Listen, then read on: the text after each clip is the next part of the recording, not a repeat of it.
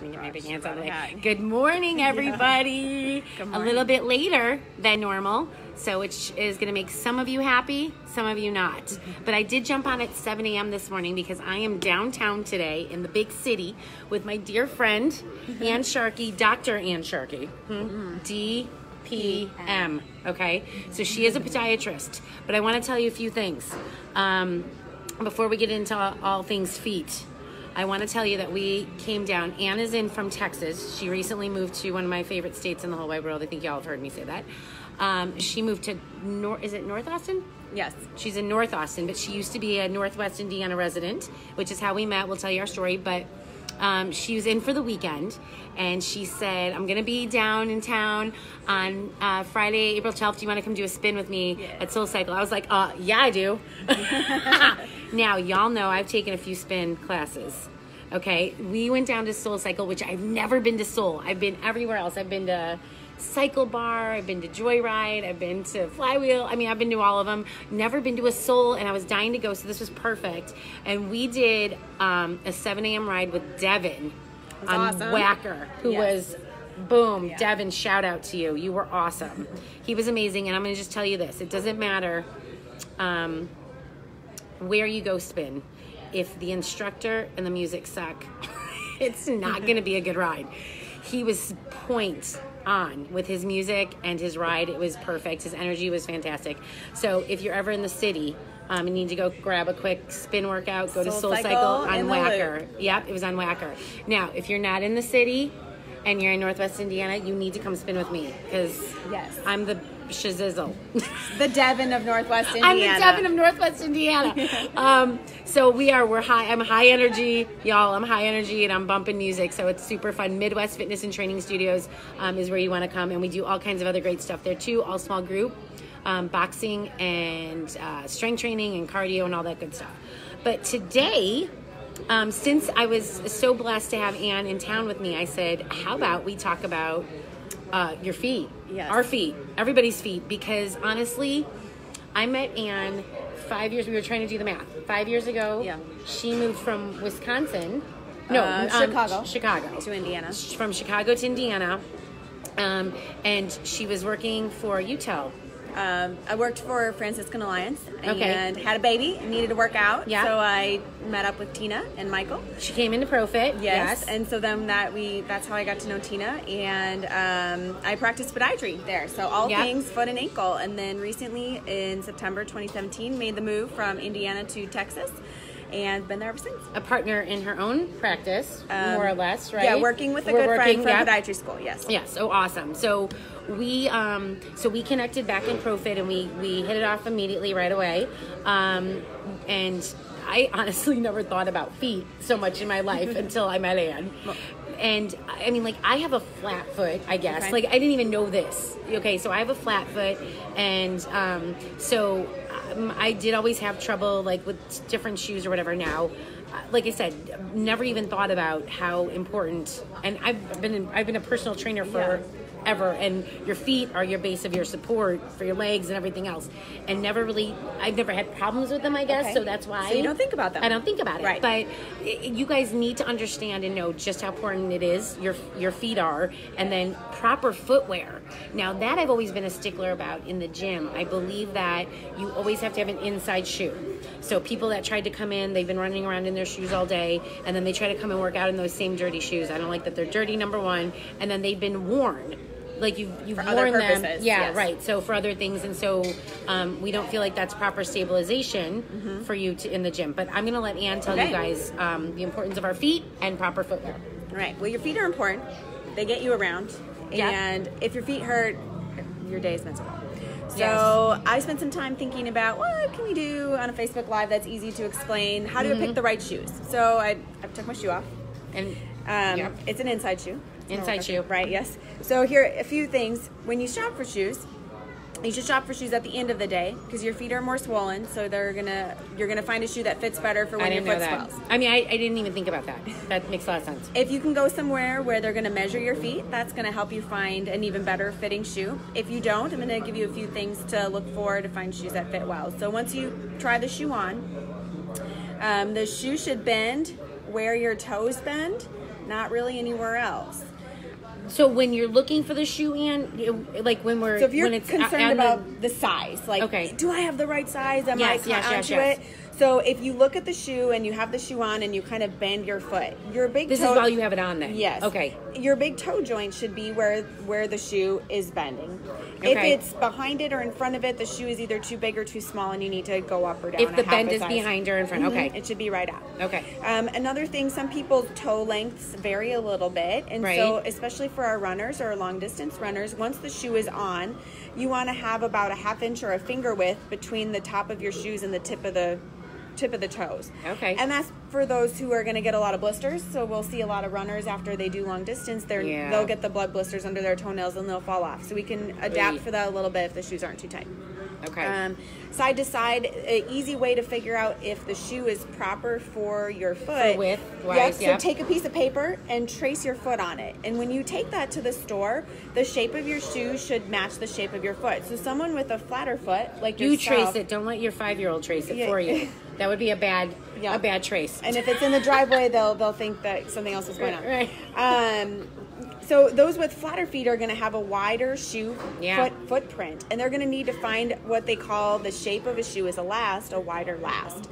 Those with a higher arch are going to have a narrower shoe. They're going to use a narrow last, and different brands have different categories of that. Yeah. Nike, for instance, is very narrow. It's good for very few people. Okay. An example. Yeah. So there's a few things with shoes. You want to make sure that you walk around in them in the store. The laces aren't rubbing anywhere. You're not going to get any blisters. That they feel comfortable. We're all talking specifically about sneakers right now. Right now. Right? Yeah, basically. We're talking about sneakers, guys. In general, too, you should not be able to largely do a lot of twist on a shoe. There should be a little bit of side-to-side twist. I'm going to... Like the one I hate the most, you'll see people come in these like Skechers Go Walks, and you can take them and I can fold them in half in my hands. Right. If you can do that with your hands, your foot's going to collapse the shoe. It's not providing you any support. Okay. So some tests with that. So let me ask you this. So, okay, do you recommend if I'm a runner, but I also strength train, but I also spin, I do all these things. Would you suggest I should have a shoe just for running? You need a specific running shoe. I should have a cross trainer. Is it a cross trainer we want for strength training? Yeah, or I think can you still use your running shoe in the gym? I would rather have you training? choose a shoe specific to your foot type. Okay. If you're unless you're training for some serious running, then you probably are going to have a strength training shoe and a running shoe because you're going to wear that out. But yes, you would rather have a shoe more specific to your foot type, because going into the store and just buying a running shoe doesn't necessarily mean that that's good for your foot versus someone else's foot.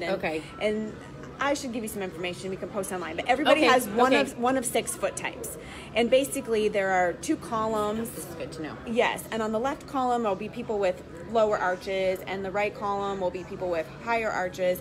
And when you look at that and you say, okay, I'm one of these 6 foot types, I can now tell you which type of shoe is best for you, and then recommend it, break it down into brands, etc. So the short answer is Spin should have its own shoes, a more rigid shoe, a stiffer sole. Yes. Running shoes, you need to have a good shoe that depends on the surface. Are you a trail runner? Are you a treadmill runner? Yeah.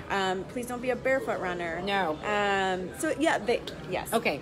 So the short answer is you don't have to have a shoe for everything unless, like Ann said, you're an adamant you run all the time. Then you should probably have just a running shoe and then just another shoe specifically for the gym.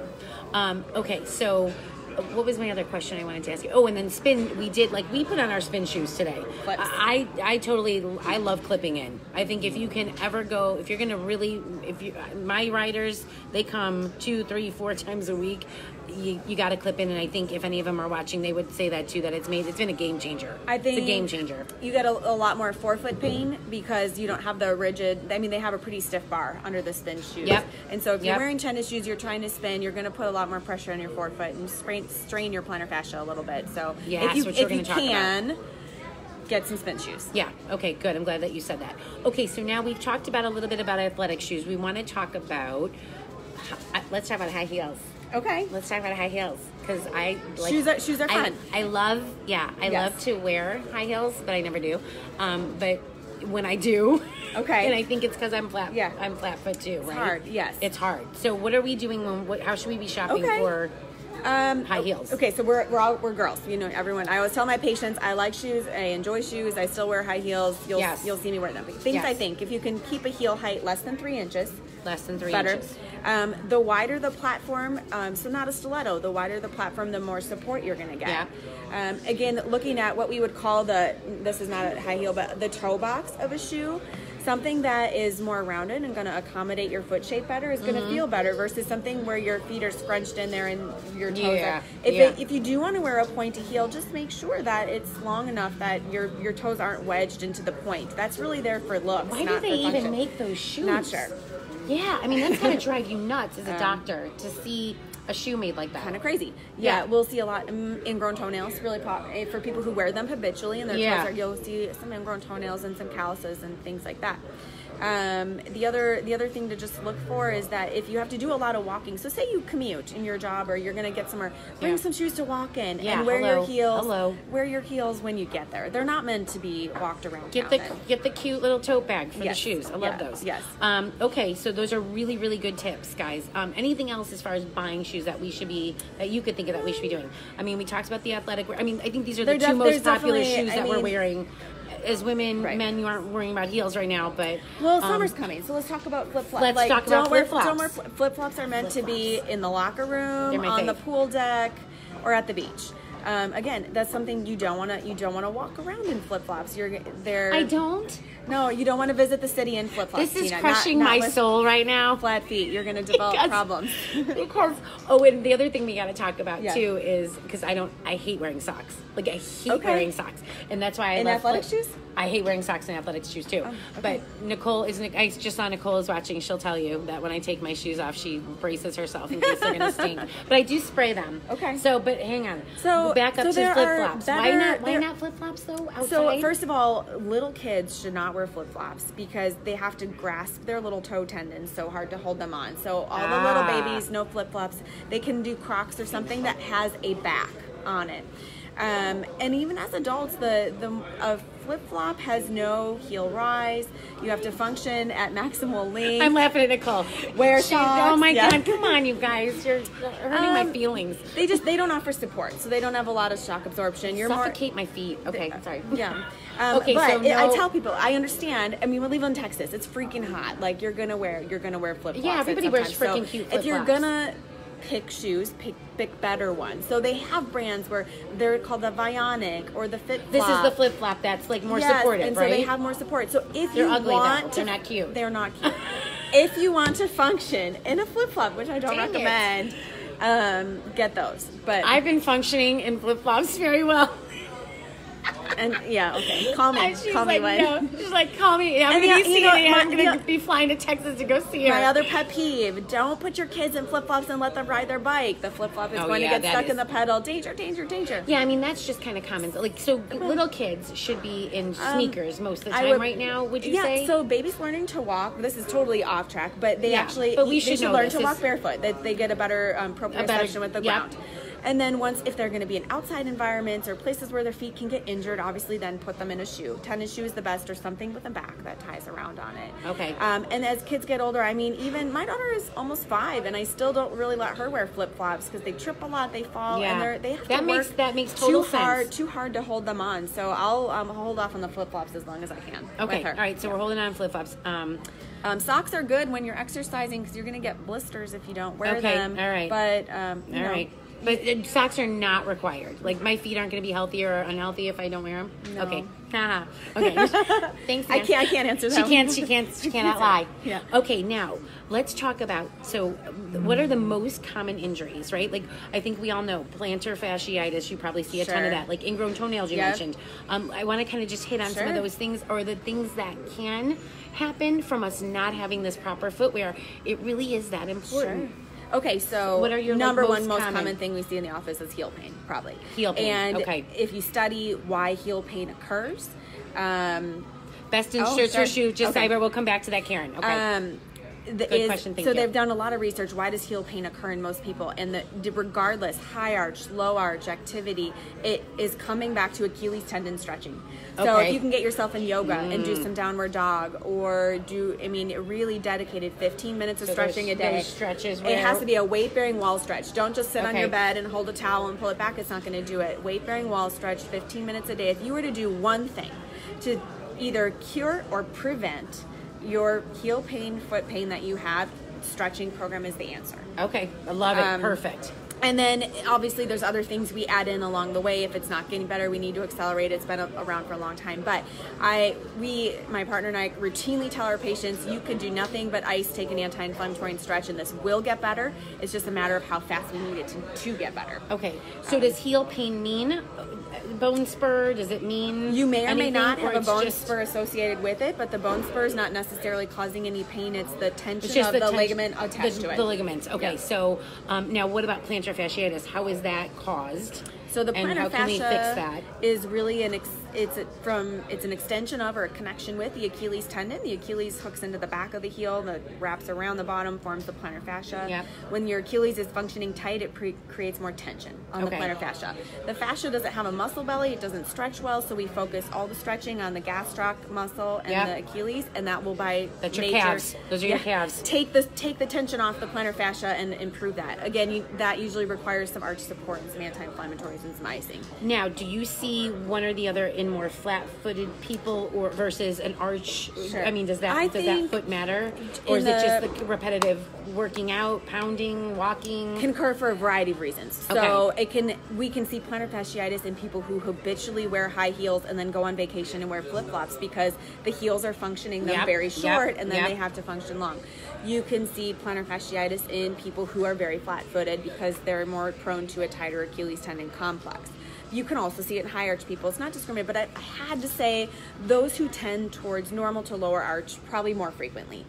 But I think that's also, they are just more common foot type in the population. So and then what else were we talking about? Someone wants to know about arch supports. Yes, let's talk about supports. So arch supports, there are, I would say, 3 categories. There's over the counter, meaning you can go to Walgreens, Dick's Sporting Goods, wherever, and pick it up. There are what we would call a semi-custom arch support, and then there are custom arch supports which are molded to your foot. And people will often ask, well, what do I need? So the short answer is most people can probably get by with an over-the-counter or a semi-custom arch support. And I have a semi-custom in my shoe. That you would come see someone like you to get this. Right. So but we can still use this as an example to talk about what are you looking for when you're going to the store if you want to buy an insert for in your shoe. You want to get something that has a rigidity to it. So I'm going to lift this up a little bit and not put my finger. So I can't push down on it. So they'll often see in the stores there will be gel inserts that are floppy and you can bend them in your hands. This should be rigid. What I want is that this is supporting my arch so that my foot can't flatten and strain the plantar fascia through it. Okay. There are a few brands over the counter that are very good. You can find Superfeet. You can find Spinko, Power Steps. If you're in Northwest Indiana, thanks, Lynn, the Fleet Feet store, awesome resource. Okay, good. And also in Munster, the Running or Not shoe store. So two really great local resources. Northwest Indiana, I'm going to give them a shout out. They have great staff. They have respectable over-the-counter arch supports. So definitely check those out. And that can be helpful. You can take a shoe that's maybe not so great and make it better by putting an insert in it. Okay, that's awesome. Now, so what if I don't have any problems per se? Like, I don't have any foot pain. Sure. I did for a minute, though. Remember I told you that? And I'll bet you that was a flip-flop issue. But if we don't have any pain, but again, we want to be preventative because y'all know I love to be preventative. Let's hit it. Let's nip it in the bud before it even happens. So would we go to our podiatrist? Yeah. Would we go to just the local store? Like, what's our don't process? have pain? I don't think you need to put inserts in your shoes. Okay. So I think if you don't have pain, if you look at your foot type and you choose a shoe that's appropriate to your foot type, you're gonna be great. Which again, best way to choose the shoe is to go to like a Fleet Feet. Have someone. Yes, exactly. Their staff will assess your foot type. They will help you find the right type of shoe, the right fit, and even if you don't buy it there. You know what you're looking for. Get educated on it from someone who knows. Okay. But they're the best. They have great resources. Yeah, I think Fleet Feet's awesome too.